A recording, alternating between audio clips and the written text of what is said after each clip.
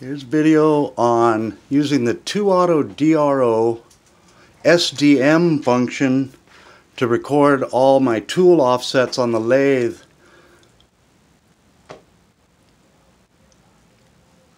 And what I came up with, we're going to make this little part here, little widget, and basically we need an overall dimension. So we need one cutter, we need a cutter to cut this edge here, so we use a right hand cutter there and a left hand cutter over here. So what we need to do is we need to set up the offsets for 3 different cutters. Let's go ahead and get that done. The first step is to take a cleanup cut on our part so we can determine the dimension, the actual dimension of the part. We put in our number 2 cutter and we take a cleanup cut.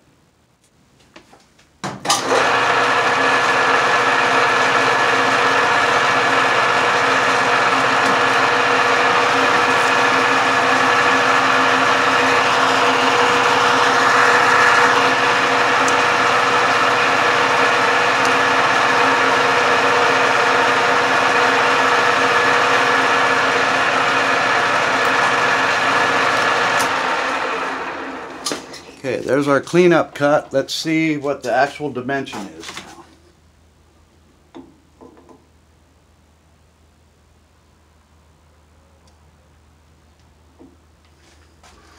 Okay, we come up to 2.4466. So let's put those dimensions, that dimension, into the DRO.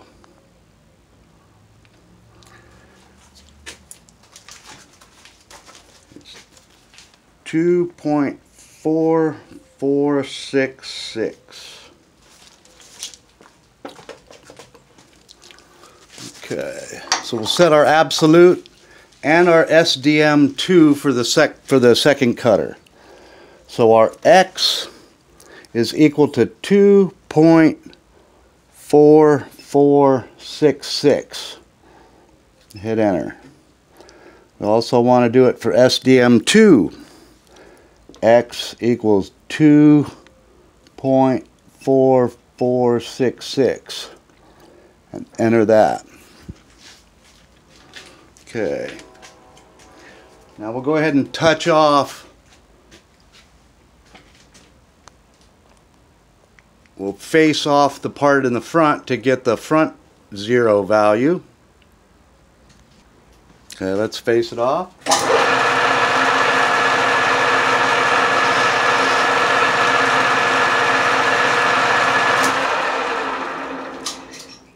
Reverse the auto feed.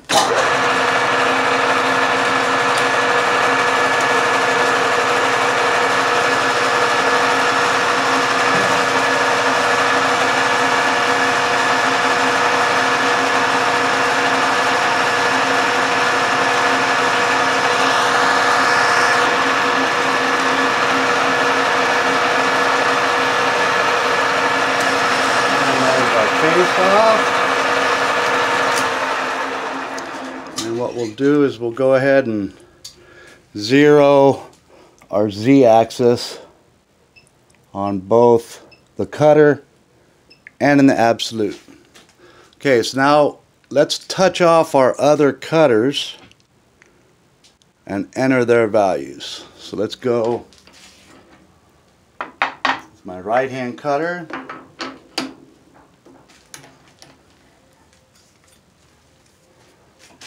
Touch this guy.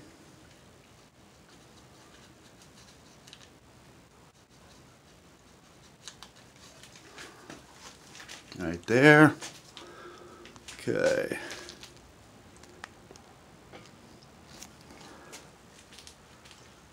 So that was cutter number 1. So let's go to SDM1 and enter our value for X, which is 2.4466, and hit enter. Let's zero off the Y.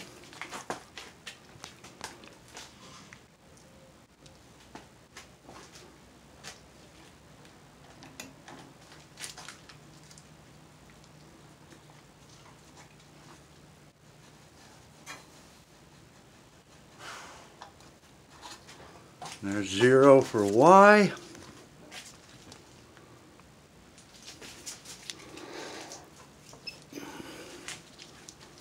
Okay, now let's get our number 5 cutter, the left hand.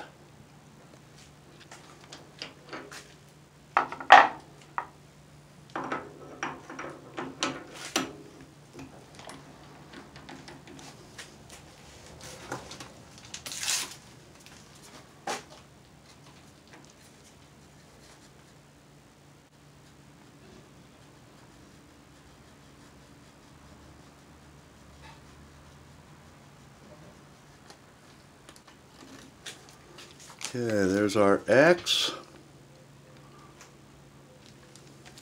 And this is cutter number 5. And our value for X is 2.4466. Now let's go touch off the front side of this cutter. For that, we need to use a razor blade. You bring the cutter up to the front until you hear it click. Hear it click, back it off. There's 0. Okay, so we'll 0 our Z for the 5 cutter. Now we're ready to go ahead and cut our part. Okay, so I've mounted my turning tool. So let's go up and we'll cut our part. So my turning tool is tool 2. And we want to bring this X down to 240. So remember we were at 24466 as our original dimension.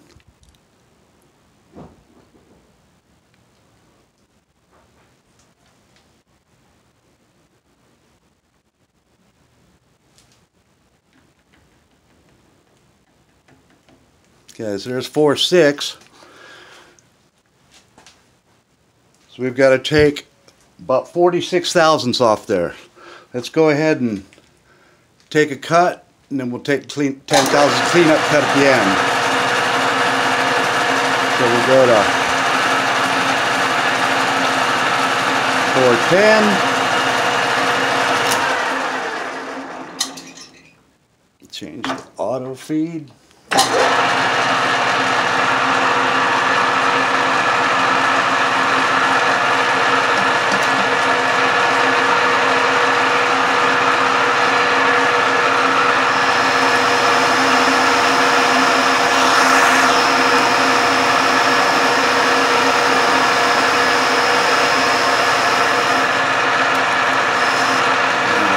Cut. Now we want to get to our finished dimension.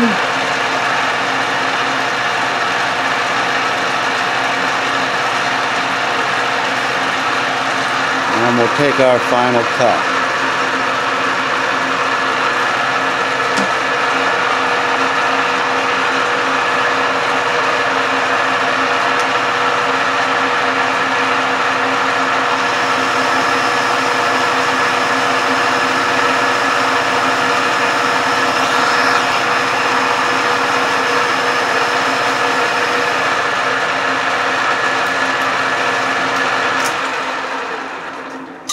There's our final dimension. Take a little quickie and just make sure we're there.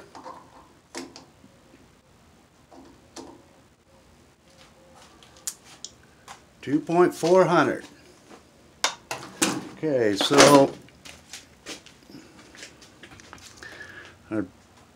our widget, we need a cut here that's 300 thousandths wide, and then we need the high spot at 250 thousandths. And that, so let's get that. So we need to switch to our right hand cutter.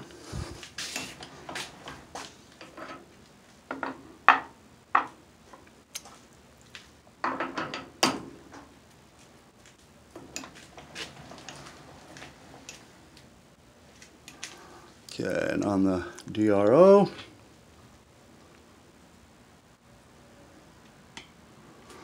cutter number 1,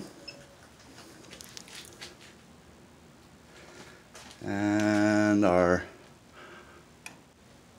dimension should be 400.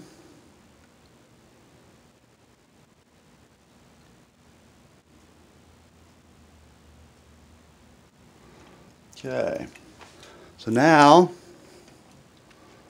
we'll zero our Z just so I can show you where we're at.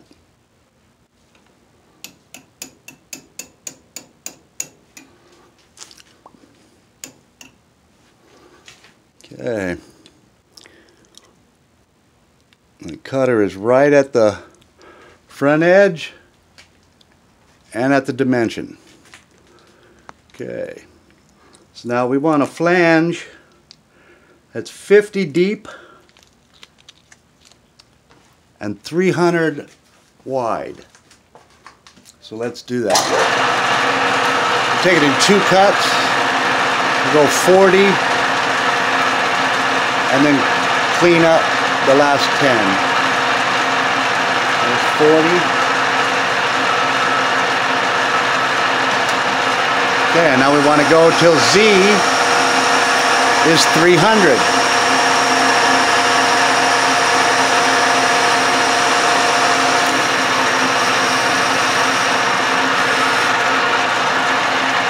And then we'll come to our final dimension.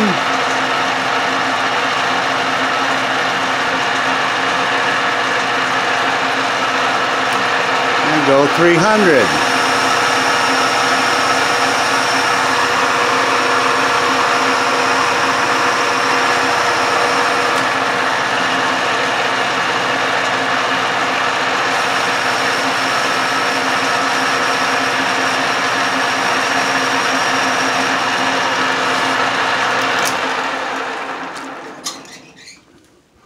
Okay, so here's our part. It's got a 300 thousandths wide, 50 thousandths deep cut on the edge. Okay, so now let's set up our left-hand cutter.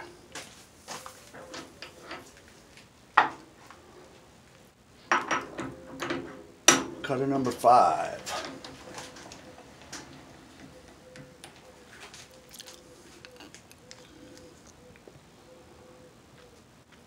Yes, let's go to 5.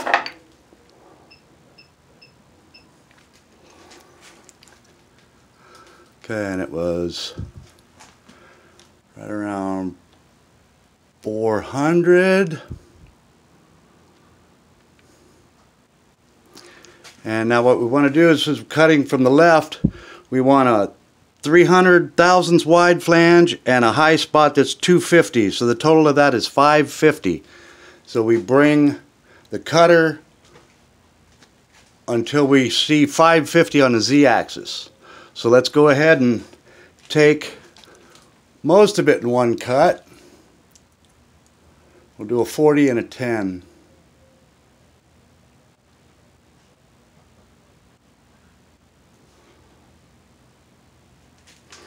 Switch the auto feed direction.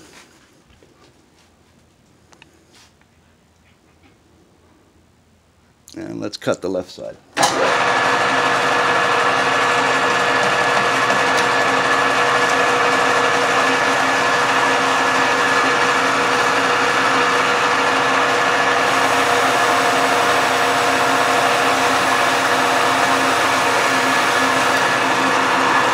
Okay, now we want to cut until the Z is at 550.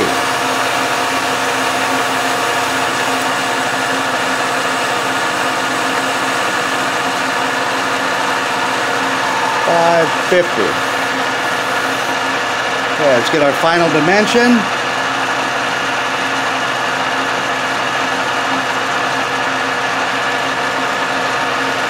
And come to 550 again.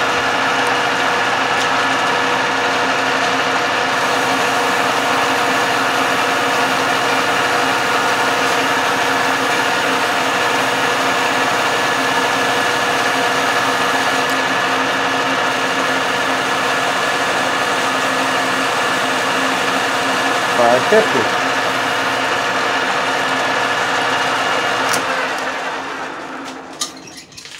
Okay, so here's our part. 300 thousandths, 250 thousandths, and then whatever's on the side.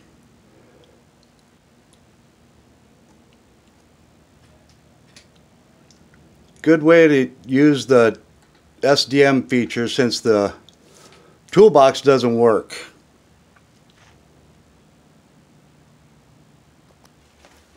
Okay, now something else I found out from the supplier from this DRO is that they didn't put reference marks on the scale.